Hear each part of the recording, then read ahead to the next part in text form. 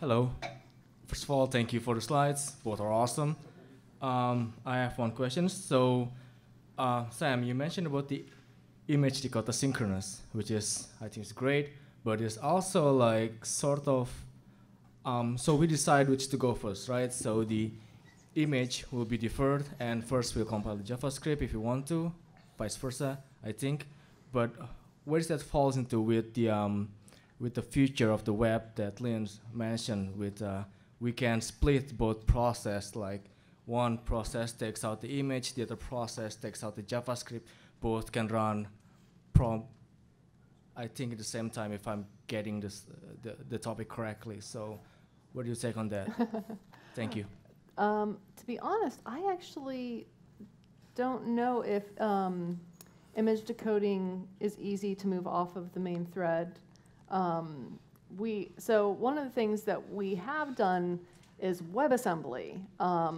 You can actually decode and compile WebAssembly off of the main thread. And we actually, tomorrow I have a blog post coming out about that. We just finished our new compiler infrastructure that really takes advantage of that. We have basically, we go across all of your cores, decoding and compiling, and we do a baseline version, and then we leave the main thread open to execute, and then do an optimizing compile in the background across all of your threads. But I don't know about image decoding. Yeah, so my understanding, based on a very long thread with some Chrome engineers, is that for the most part, this can be done asynchronously. There's some edge cases that cause this to be synchronous. So that's the best answer that I have off the top of my head for you. Hopefully, I think the goal is to move to a fully asynchronous world, so you don't really have to do this. But this provides the ability for a user to opt in. And I think this is what Safari does by default, always, anyways. So more control. Thank you. This is probably more for Lynn, Jen. Sorry, the question is about WebAssembly, and is that something that is going to be embraced by all vendors like Chrome, Edge, etc., Safari? I should have mentioned that. It already is in all browsers. Ooh, okay. Yeah. That's my question. So I have a question on web workers. I had a particular use case a couple months ago where I had a very multi-layered SVG that created this really cool glowing paper. And I would always run it at the end of my page to apply to a piece of paper to make it look really cool. And because the SVG was so complex, I couldn't actually use it on the paper because just typing a character would take 0.2 of a second or something like that because the SVG computation was so intense. So instead, I live decoded it to a PNG on a canvas and then saved that canvas to a data URL and then set the background to that data URL, and it worked. Yep. It totally worked, but that computation is expensive, and one thing I couldn't figure out how to do on a web worker is how can you just can a web worker have its own canvas that it can paint to, and then can it do all that save PNG on that canvas and then ship that file? Then that would be, I could do that asynchronously and have this effect all over the place. And so I guess I'm wondering, is that possible, or how do I do something like that? So if you go into Google and you type MDN space off-screen canvas, it's the first result. It is a thing that now exists. Is it new? Yeah. Okay. It was part of this talk and I removed it, but I should have put it in. Well, thank you. No problem. Hi, a question for both of you. I think both of you have talked about some really interesting ways of sort of raising the ceiling of how great browsers can be. But my question is sort of how do you approach raising the floor of how browsers can be like about enterprises who are still using IE or a certain modern browser that doesn't support service workers for some reason? How do you go about ensuring that the cool stuff that you're shipping can be used and be used by everyone? So for us, I work a lot with the WebAssembly team, and polyfills are a huge thing for us. So we are trying to figure out how to have WebAssembly have direct access to DOM objects, basically, where you can call methods on the DOM objects straight from WebAssembly. That way you don't have to go through JavaScript, which slows things down.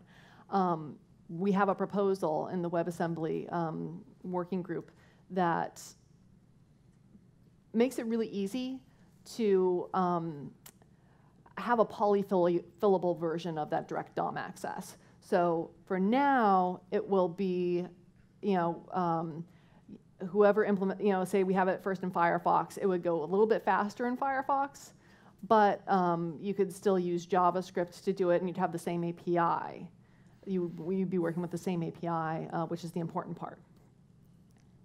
Yeah, I agree. I think shipping polyfills, usually these new features will come out with a polyfill. Otherwise, it's sort of hard to sell because trying to get multiple browsers to implement at the same time is difficult / impossible in some cases.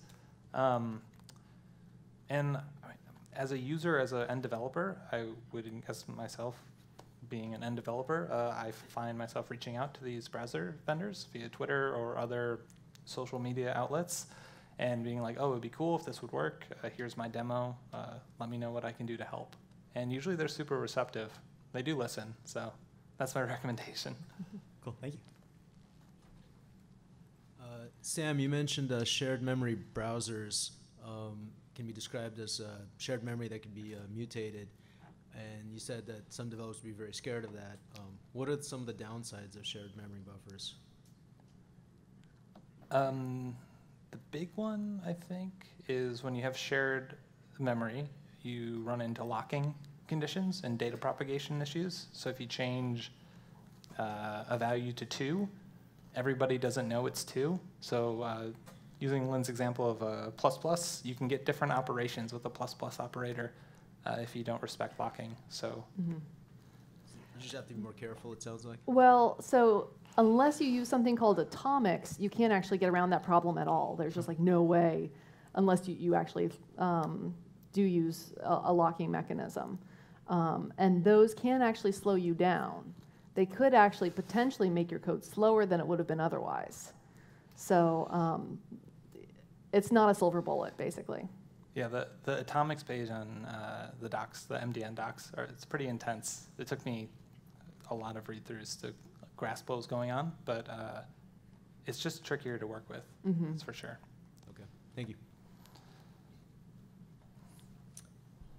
I think this is a question for both of you. Sam, you mentioned that we can skip the download phase of a lot of files just by using the cache, but there's this kind of unavoidable parse and compile step. Does WebAssembly in any way help us get around that just by shipping something that's already interpreted? So it's funny you should ask this because I just wrote about this in the post that's going up tomorrow. We can actually cache the fully optimized compiled version of WebAssembly. We haven't yet done that in Firefox, but we have what's called the JavaScript bytecode cache. We can just reuse that to have the fully optimized version of the compiled code. And then you get rid of all of that decode and compile time. Awesome, thank you.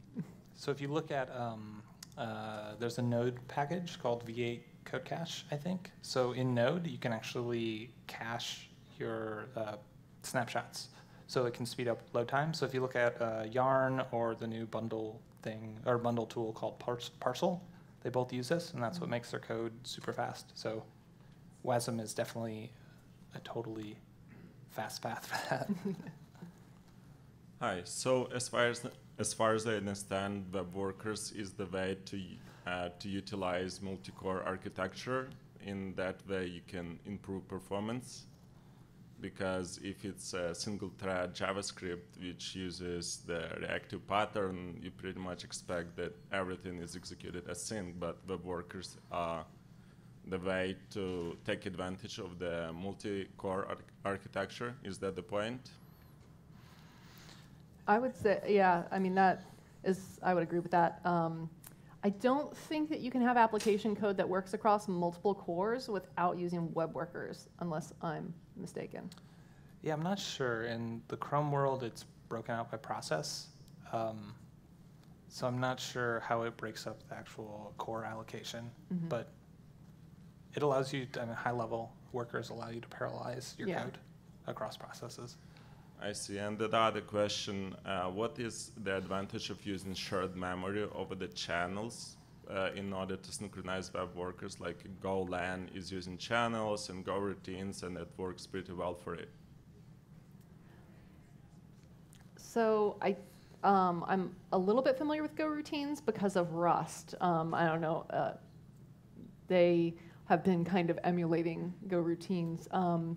So my understanding is that basically Go routines, you have, instead of allowing the operating systems to schedule things, you have the Go actually scheduling the things for you.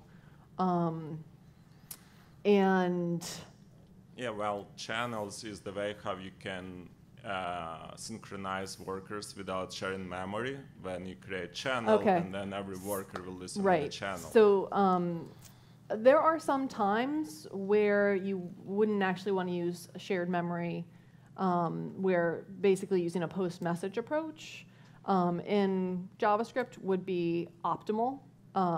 In fact, a lot of cases that is the case. But there are like certain cases where shared memory is faster. And I think that it's really, you have to look at the case-by-case basis. Okay, thank you. Yeah. Hey, HTTP2 gives us the promise of getting rid of bundling, which as a developer, I would be very happy to remove that from my build step. But the thing that it doesn't fix is the minification step, which gzip is still like not good enough to fix that. Are there any standards or any kind of ideas coming in that direction where we finally can just ship the actual files? Yes, there are. The one that jumps out to me is shared compression dictionaries, I think, which is a Brotli thing. So it means that your server or your whatever your proxy layer is at the end, Cloudflare or whatever, will look at the assets that you're delivering and will compress them and take. So I read a white paper about this and learned all about compression dictionaries, TIL. Basically, it takes the words that it uses for compression, and it looks at what words it has already used for one bundle, and then ships a custom minification dictionary to the client, which enables it to decode things better and compress things better. So the space is being looked at, shared compression dictionaries. I think there's a mailing list for it and everything. That's what I know. Lynn? I actually don't know too much about this topic, so. Okay. When can I have it? Just ask that on the mailing list. You'll get great responses. Thanks. For Sam, this is, I haven't used HTTP2 push because in addition to having to deal with the browser's cache, I'm working with service workers. Is there a way to avoid collision between what gets pushed and what's already on the service worker, not just the browser cache? Yeah, you find yourself in the very special place, the very difficult place that I like to avoid. But Me too.